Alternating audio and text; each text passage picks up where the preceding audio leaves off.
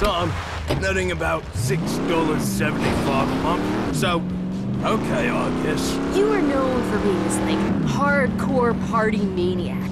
Give us a crazy story. On a tour of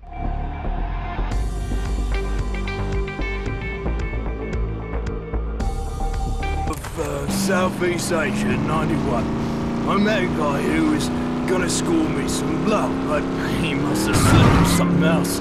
Because next thing I know, I woke up in a bedroom surrounded by these scary Japanese businessmen. Thought I was a girl on account of the whole glam thing. And that all they didn't care.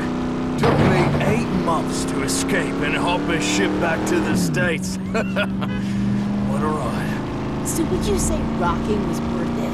Well, my dating life hasn't been the same since losing my